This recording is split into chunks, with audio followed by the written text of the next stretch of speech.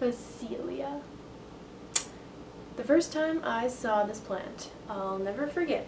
I was in my friend's garden and she stepped away to use the washroom, and I was looking around in her garden and I spotted it, and this was my internal dialogue. I'm gonna act it out too, just so you know. What is this? What is this? Tansy? Maybe? What the heck is this? My friend came back from the washroom and proceeded to inform me that it is in fact Phacelia. Phacelia Tanacetifolia. Phacelia, Greek for bundles, that's because of the way that it flowers in these little clusters. And Tanacetifolia, Latin for leaves like tansy. If you've ever seen wild tansy growing, the leaves do resemble tansy quite a bit. Tansy is also known as scorpion weed, blue tansy, yellow tansy, lacy phacelia, lots of different names.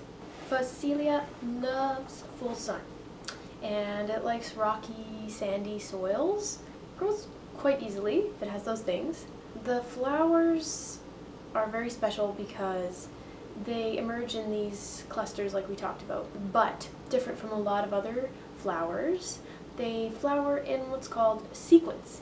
So one plant, like this little pot here, will be flowering for a period of possibly 4 to 5 months because they all flower at different times.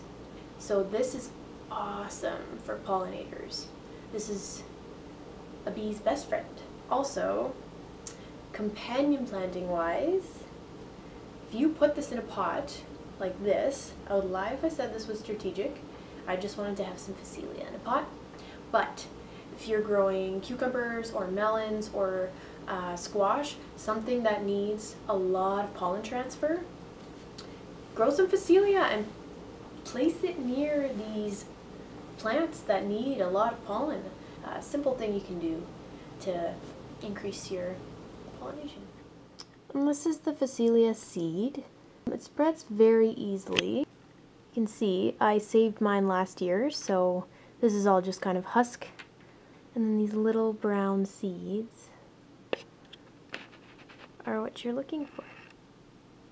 The Phacelia seedlings are quite leggy when they come up. That's pretty normal. It's just the way that plant is. I actually seeded probably too many seeds in this little pot, and they were really close together, and it's still doing okay. It's pretty resilient, so you can expect to see that legginess if you seed them. Not only is Phacelia an amazing pollination plant, it's used a lot in agriculture for a cover crop. It's a great nitrogen holder and a great weed suppressor, and of course attracts pollinators, which can only be beneficial on a farm. Ooh, I just caught a whiff. It smells quite sweet as well. That's really nice. Almond orchards and vineyards. It's not uncommon for those types of places to use Phacelia as a little pollination boost in a natural way. Imagine just a carpet of this stuff in a giant field on a farm. It'd be like a lavender carpet with a gentle buzz because of all the bees. Imagine that for a second. Imagine that. Subscribe to my channel if you want to watch more videos like this. They come out every Friday. Phacelia Tanacetifolia kind of sounds like a rap. Phacelia Tanacetifolia.